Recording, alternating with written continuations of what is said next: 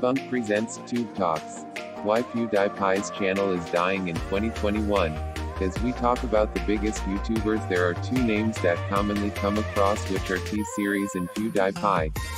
Even if PewDiePie is now the third biggest YouTuber and is suppressed by Cocomelon, he is still the king.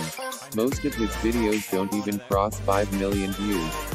But why is this happening to him? This is due to the race between T-Series and Pewds, as most people of their respective countries subscribe to their channel without knowing their content. This is now reflecting back, as both of them are not getting sufficient views.